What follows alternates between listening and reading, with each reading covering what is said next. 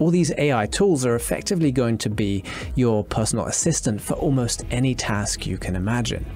But importantly, the work you produce with AI will only be as good as the prompts you give to your AI assistant.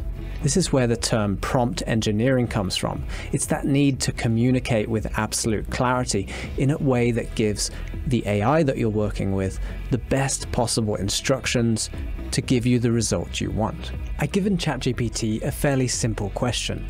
Last year, the margin for product A was 50%. This year, the margin has increased by 10%. What is the new margin? Now, you can imagine this question has two legitimate answers, 55% or 60%.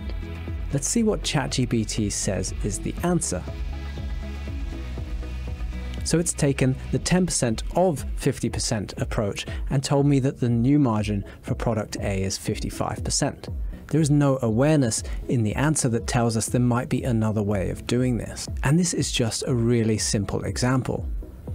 I ran this a few different times and got different answers each time. 55% sometimes, 60% sometimes, and occasionally it would point out that there might be two different methods.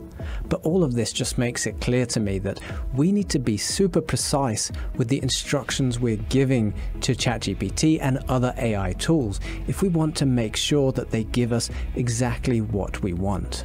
So in summary, ChatGPT is going to make us work faster and be more efficient. It's going to change the nature of our work from the hands-on doing and building to the auditing and interpreting of results.